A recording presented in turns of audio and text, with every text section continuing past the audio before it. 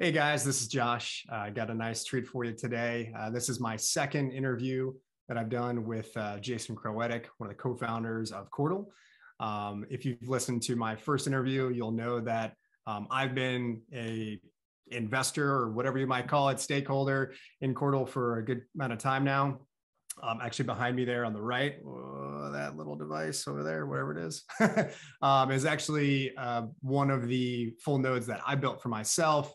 And that's probably one of the things we'll get into today is how easy it is to get set up and get started with it. But before we get into the conversation, I want to give just a quick backdrop. Thinking about the explosion of crypto in general, kind of that whole digital asset ecosystem. If we go back just a couple of years ago to 2019, the whole crypto market had trading volume of around $4 trillion, which, I mean, to me, that sounds like a lot of money, right? I could probably do some things with $4 trillion. But in the grand scheme of things, when it comes to trading volume of major assets, $4 trillion is actually not that much. And we jump forward a year to 2020, we're looking at kind of the exponential growth path that we've been on here within crypto. Then 2020, we had about $10 trillion traded within the digital asset ecosystem. So not just Bitcoin, but across all cryptocurrencies. And in 2021, so just this past year, because right now we just head into 2022 here, crypto volume jumped from 10 trillion to over $60 trillion. So Wow, you I can didn't even see know that that. That's crazy. substantial growth curve, right? I mean, the thing that comes to mind is that global warming hockey stick, right? That we all have seen. And that to me says that there's immense trajectory. And I think about all my people in my network that I know of that are even loosely involved with crypto. I mean, they're barely even just touching the surface of things like Bitcoin. So there's so much room for growth here within this space. That's why I'm excited to talk to Jason today, talk a bit more about Qortal. And one of the ways that I think about Qortal, and you can correct me if I'm wrong here, but to me, you've got your kind of your major blockchain institutions, so to speak, of Bitcoin and Ethereum, and maybe there's a couple little other ones there, but beyond that, most things are pretty much clones or forks off of those two major networks. And there really isn't another, or is there, major blockchain network.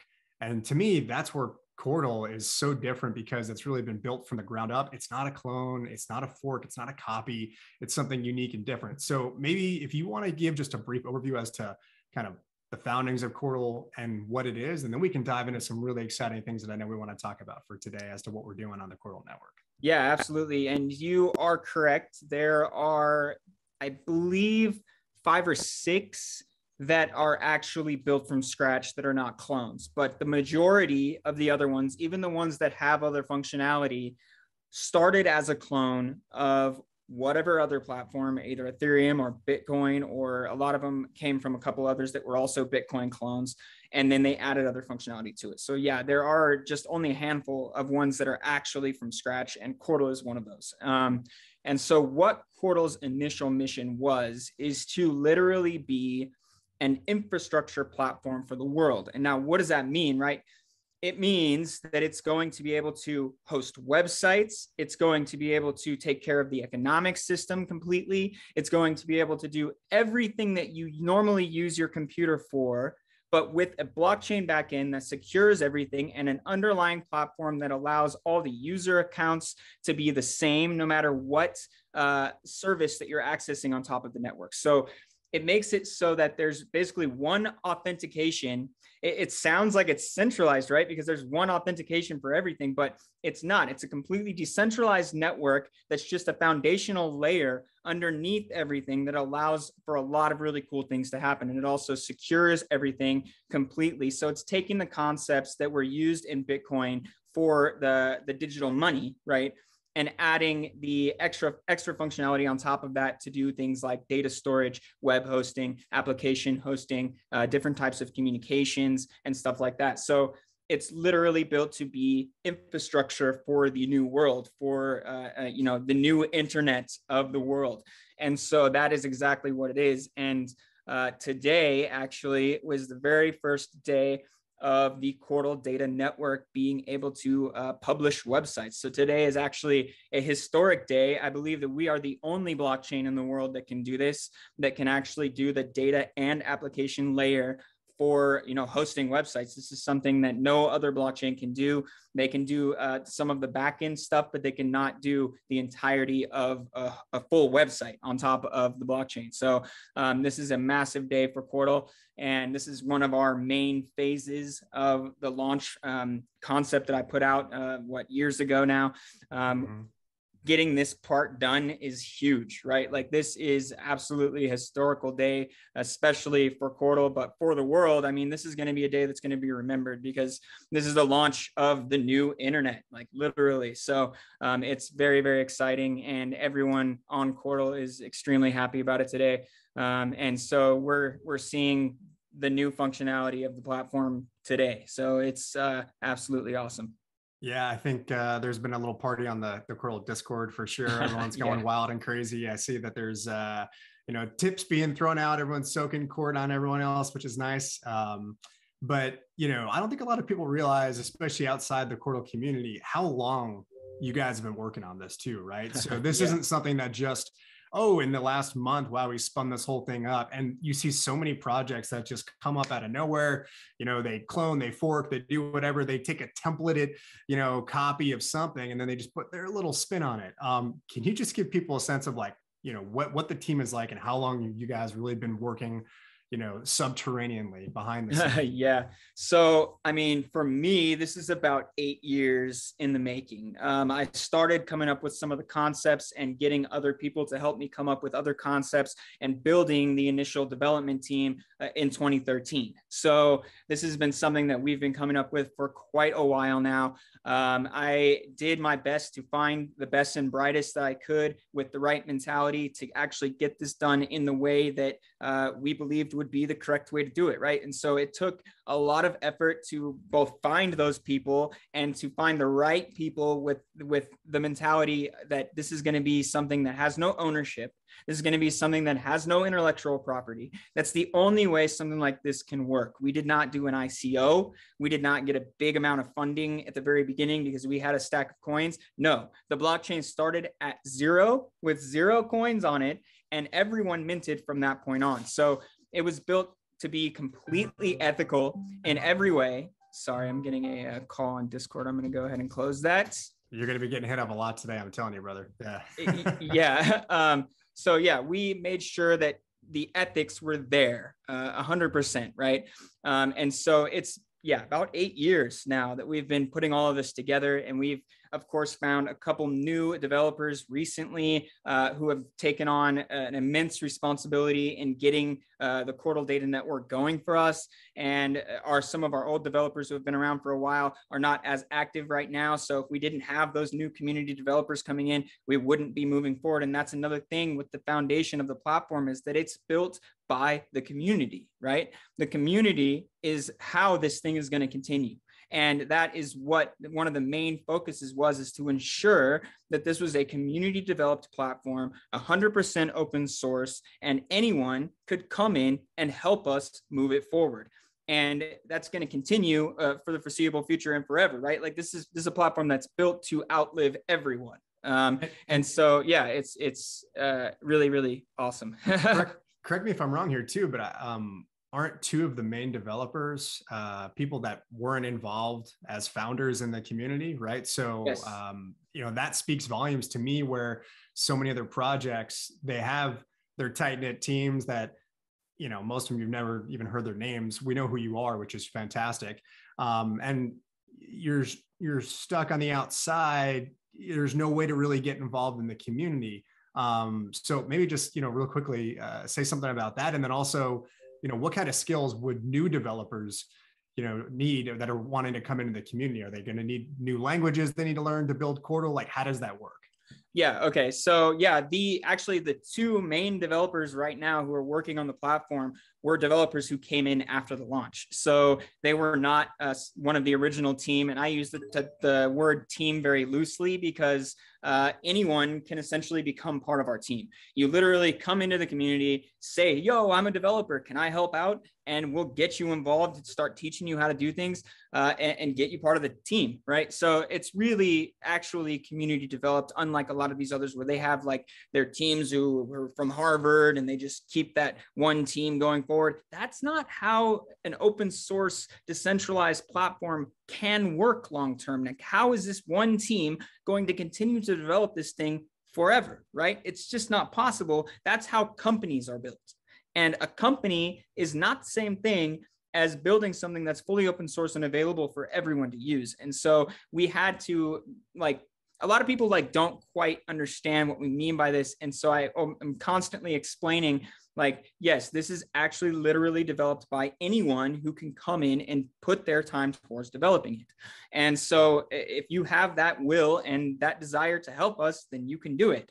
And as far as the languages go, the core is written in Java, so that's a really well-known language, and the UI is Node.js, which is just JavaScript, and so they're two really well-known languages, and it's the same thing for publishing new applications and websites on top of Qortal Data Network. Is you can use HTML, CSS, and JavaScript, right? So any language that runs client-side, which those are the three main ones for building websites that run client-side, you can build those on top of Qortal Data Network right now. You don't have to learn some new smart contract language, which is really kind of bastardized what smart contracts are even supposed to be. And in my opinion, it's just a lot of nonsense in things like Ethereum, where you're dealing with some new language that writes a smart contract, but this smart contract is not really a true smart contract, in my opinion, because it's something that's actually just an application that can even be hacked because it's not actually tied directly into the blockchain the way it should be. I don't know. Don't even get me started on that, but it's just like, I don't like things that say that they're one thing and then they're not, right? So Qortal is a blockchain platform at the core, which means that everything is done with the core blockchain tenets in mind. So everything that's put up on top of Qortal cannot be hacked because it's secured by the blockchain. It's actually secured by the blockchain. So that alleviates any sort of worry for anything to be hacked, because you simply cannot hack something if it's actually part of the blockchain. And that goes for all of the data, even though the data itself is not on the blockchain. A hash of the data is on the blockchain. So if that data gets modified or attempted to get modified by anyone other than the person who created it, it just won't happen. The chain will reject it, and that's it, right? So yeah, we make sure to keep all of that in mind. And this is the only way, in my opinion, that a platform like Qortal can survive long term. It cannot have any sort of ownership. It cannot be run by a company. It cannot have any of these centralized components to it, or any ability to be hacked in a traditional sense. So that's what we've made sure that we've enforced in the platform. And anybody who has the will to help us, by all means, please come in and join us and learn and start helping us develop. It's really that simple. There have been multiple new developers who have come in recently on both the UI and the core side. I'm talking to another one now who's hopefully going to be able to help out Cal with the core development. And of course, our original core developer has been coming back and helping out now too. So things are actually moving really, really well right now. I'm extremely happy with that, but we're always going to be looking for new developers. So anybody who has any sort of development skill, especially JavaScript and websites built with JavaScript, you guys are going to be absolutely necessary to build the applications that will eventually be in, for lack of a better word, the App Store, which is we're probably just going to call it Q Apps, which will allow any developer to come in, build an application on top of Qortal Data Network, and then share it with others. And so that is going to require a ton of development help, right? The UI itself is one thing, and then any application that external developers build can also be part of it, right? So it's definitely going to need developers forever. So yeah.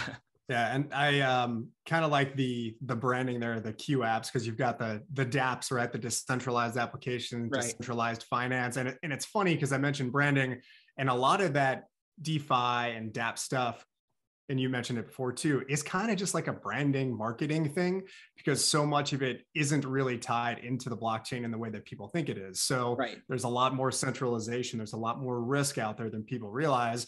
And with all the stuff that's been going on within DeFi of everybody tokenizing whatever it is that they've got, how many people, listening to this right now are like, yeah, I got involved in 2 or 3 rug pulls, man, I lost 10 grand here. Probably everybody has, who's starting to go into the DeFi thing, because so much money is flowing that direction that there's this money grab, there's this money boom, and everybody just wants to tokenize something.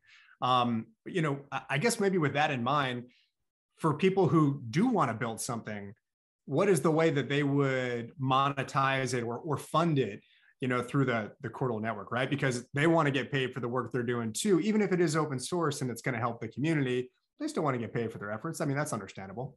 Right, absolutely. And that's totally going to be a thing. We're just trying to avoid the ceaseless creation of unlimited nonsense tokens, right? So if you're just looking to build an application and you're trying to get funding to build that application, you do not need to then launch a token specifically just to raise funds. That is unnecessary. And then that token ends up being, in most cases, a useless token that was just used for fundraising, right? They all go to zero, don't they? Yeah. Why do you need this? You do not. And so the plan for Qortal is to use what's called crowdfund with a Q, right? And so what crowdfund is it's a smart contract now written in our smart contract language, which is a hardware level smart contract language that actually sits on top of the blockchain and communicates with the blockchain and allows certain things to take place. So this one, the crowdfund AT, this one allows you to deploy a crowdfund with information saying, I'm looking for crowdfunding for whatever reason, right? Explain yourself, put up that proposal. And then that AT will sit on the chain and accept donations. Anyone can send QORT to the AT by simply clicking donate on the crowdfund page itself when that's built. We're not quite there yet, but that's something that will be possible in the very near future. And then you will fund that AT. If that AT reaches its goal, it will fund the creator who created it, right? If it does not, then it will automatically refund everyone who contributed. So you've got to set your limits in the way that makes sense, right? It forces people to decide, now, how much money do I really need? And how much am I going to be able to get, right? And it makes them be really smart with the way that they create their proposals. It makes them also, you could do it in phases if you want to, right? Like phase 1, this much is needed for that. Once that gets completed, they can demo it and then say, okay, now it's time for phase 2. And I think that that's going to lead to a situation where it's not going to be a continual scam that's just keeps going and going and going, right? Because if you say, okay, I'm doing phase 1, I need this much for it, and then phase 1 fails, yeah, some people lost a little bit there, but then it just doesn't continue, right? And so it's not like an open-ended crowdfund that allows anybody to just give that person money and they're going to get however much they get. No, they need to decide how much they need and get that amount. And if they get it, then they need to do the work and then they continue that way. So we will be using crowdfund for people who are seeking funding to build an application that's going to benefit the Qortal network in one way or another, right? And so that is the way that will be done. And then as far as like digital ownership, right? Like that can already be done using the names on Qortal, right? So names on Qortal are not just usernames. They're not just domain names. They are absolutely incredible. They can be an entire brand, right? They can be as simple as a digital ownership certificate if you want, or they can be an entire brand with a website, a Git repo, all of the content, all of the followers, all at the same time can then be sold on the names market, which is not quite finished. The names market in the back end is done. The names market in the UI, not quite. And we have to make one change on the core side to allow multiple names to be owned by a single account. Right now it's limited to one, but that's just a setting that we need to change. So we will in the future have the ability to have multiple names on each account. You'll be able to set defaults for each name. So you'll say, I want this name to be my username for this account. I want this name to be my domain name for this account, or this and this name is a domain name. This name is a username, whatever, right? So you'll be able to set those defaults and you'll be able to have multiple names on a single account. And then the names market, people can build an entire brand and sell that entire brand at one time. No hosting change required, no extra fees for anything. You literally just purchase that name and you are the new owner, then you can start updating it. It's going to be absolutely incredible what can be done with that. So I'm very excited for the names market in the near future. Man, and if people are paying attention as they're listening to this, what should be going through their head, or at least it's going through mine, is the middleman in all these different functionalities is gone. And the middleman is essentially a trustless blockchain system, right? So even when you talked about the crowdfunding, you've got this escrow service, right? Which is charging zero fee for that, by the way. Yep. And they're going to be holding the funds. And if the goal isn't met, that gets refunded back to the people that did it, right? And, you know, we're going into this trustless world. We don't need to worry about some centralized, you know, controller having authority over it, or some other party who just absconds with your money, right? So this is, man, ringing a lot of bells for me, and a lot of lights are going off. Let's take 2 steps back though. Let's talk a little bit before we get further into the data network about what exists right now in the functionality of the UI, right? Because as I mentioned, you know, I've got that QORT, so to speak, behind me, which, you know, I'll plug you, since you probably won't do it, is something that you guys create. And we'll build for people these full node devices for pretty low amount of money. But you also beautifully make it open source. So for people like me that are like, well, I can thumb around and maybe do a couple things, I built one myself using your guys' schematics. So I stole your intellectual property, and, you know, built one but, you know, I'm helping out the network, right? Right. So we don't care how you get your node built. We don't care if you run an official Qortal that we built, or you take our 3D printer files, 3D print your own case and build it yourself. It doesn't matter. We're aiming for benefit to the network, overall benefit for everyone involved in the network in everything that we do. And that's why, for me personally, when people say, oh, how can I invest in Crowetic, or how can I invest in what you're doing? I'm like, I don't really like that, right? You can't really invest directly in me. What you can do is invest in QORT, buy QORT from the market, and that helps everyone, and that makes me happy, right? Then everyone is benefited at the same time. I don't have to worry about people going, oh, he's getting all this money over here. Da, da, da. I just don't like that, right? So I prefer that if you want to invest in what the development team, or what me specifically, what we're doing, just buy QORT. If you do that, then everyone holding QORT benefits at the same time.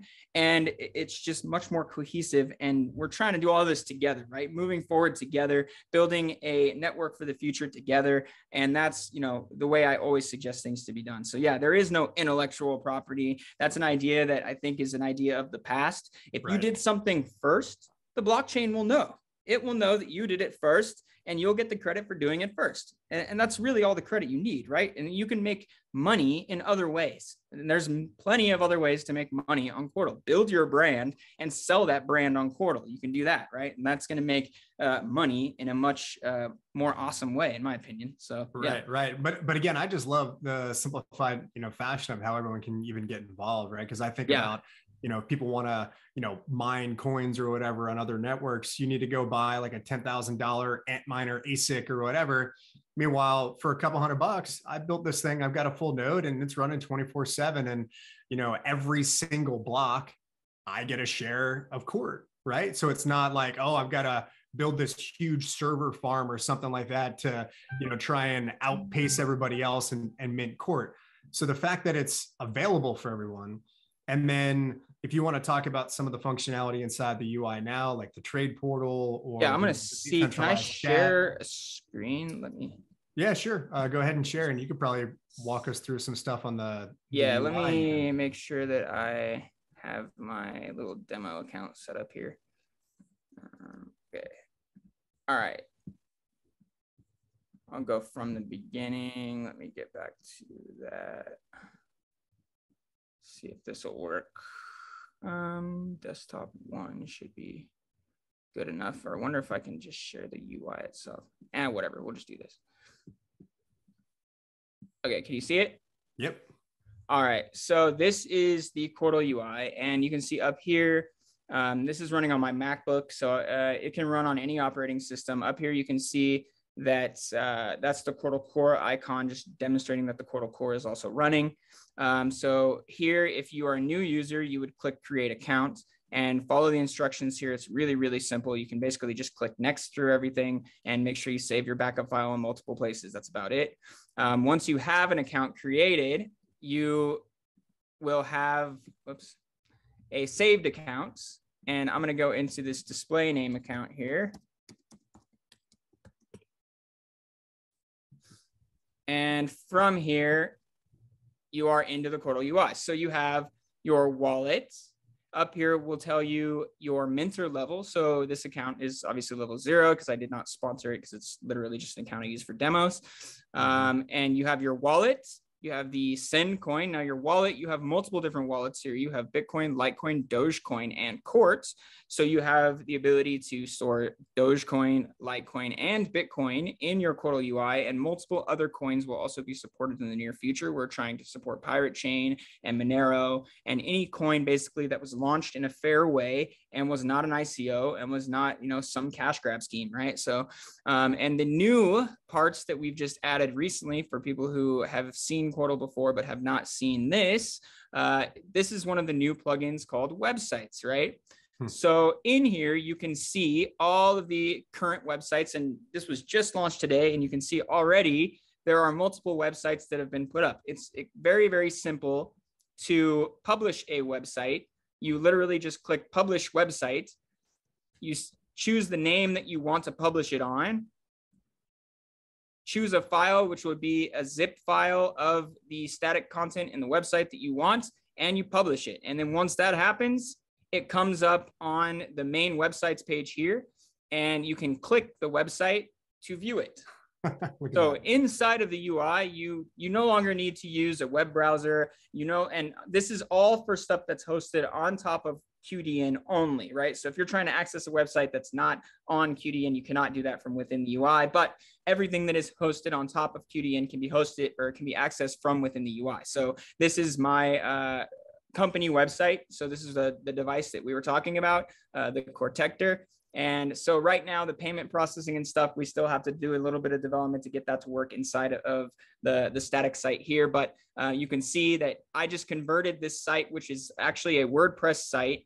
And I ran it through something called HTT Rack. And that is a program that converts the site to a static site for you. It took me like 3 minutes to convert the site, and it made a zip for me. And I uploaded that zip here. And that's literally as simple as it is. And then now we also have in QChat. Now QChat on the general chat, this is a global chat. So anyone in Qortal can communicate here. This chat now also has avatars, which you can add to your chat. Before you could not have avatars. Now people can have avatars because of the Qortal data network now existing. So you can actually go into the name registration here and set an avatar that will now show up in different places in the UI. And we will also have a page soon where you'll be able to do a whole profile, right? So you can think of it as like a social media type profile, but it's an underlying profile that will follow you no matter what you access on QDN. So it makes it so that you don't have to continually fill out a bunch of new profiles for every single service that you end up using. This underlying infrastructure is what I was talking about before. It allows it so that you don't need to create a new username and password for everything. You don't need to create a new profile for everything. Your profile that you create will just follow you around, right? So it's so much easier. That's awesome. Overall, right? Yeah. So, and then here is the new data management plugin. So now what data management is, this shows you all of the data that's currently on your node. So if you say, oh, that person's profile, a picture or whatever really bothers me and offends me, you can come in here and delete it and block that person's data, and you will no longer see their image, right? So anything in here is fully controllable. So I've made the crowetic.com website, so I now have that website on this node.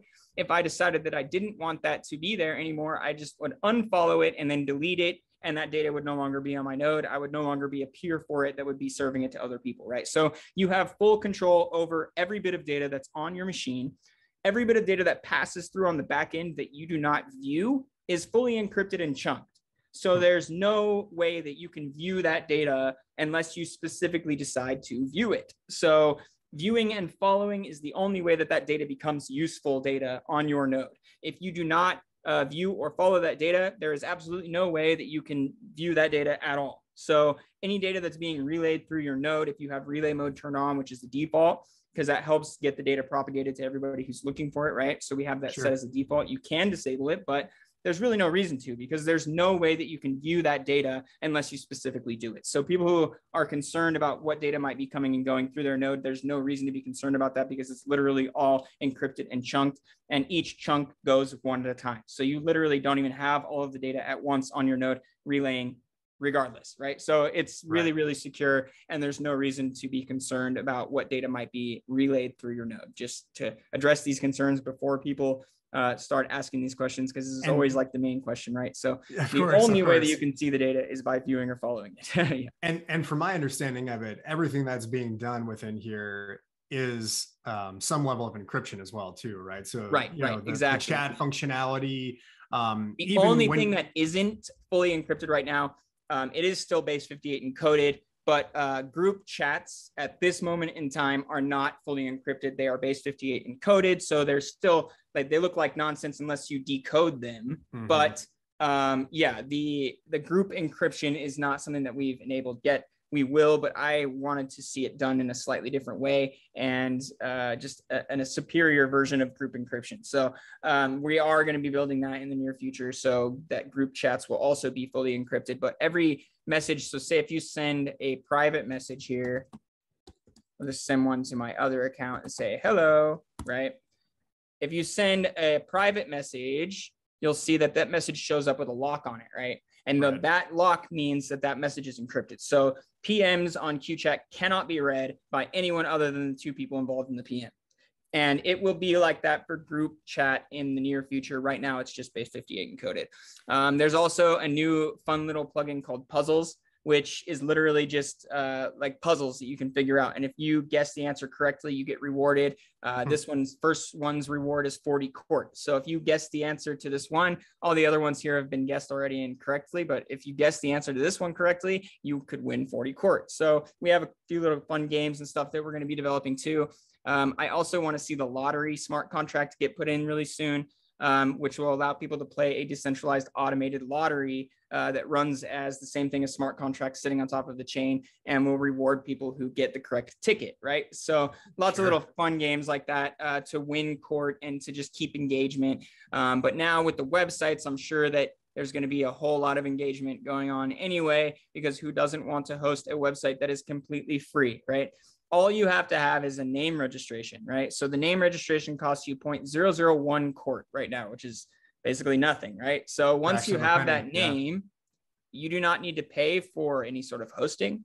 You do not need to pay for any sort of publishing. You do not need to pay for anything else after that. Once you have that, you publish data for free. We use the memory proof of work algo, just like we do for the sending of messages in QChat, to put up the data hashes on the chain. So we don't even charge you a transaction fee to put up the transaction on the chain, right? So it's literally completely free. So you can host a website here, and if you put up a website, it will stay there indefinitely unless you take it down. So there's no need to pay for a server, right? There's no server hosting it. You don't have to continually pay for that. You don't have to continually pay for a domain name because there's no need for it. You have a registered name. You don't need a domain name. That registered name is a one-time fee. So if you put up a website, that website stays there forever unless you decide to take it down. So that's going to be really interesting to see what happens in the future too, as this grows and evolves. And like, you can say, oh, this was one of the first sites that was put up a long time ago and whatever. It's just going to be interesting to see, right? So, and this is really, really helpful for people who have been deplatformed from things like YouTube and so forth. And we are going to, in the near future, have a demo application built that will be a video hosting platform, and also a blog, and also a like social media type platform. So we will have literal replacements for things like YouTube, and you will not need to worry about being deplatformed. You will not need to worry about being censored or any sort of nonsense like that. Once you put up that content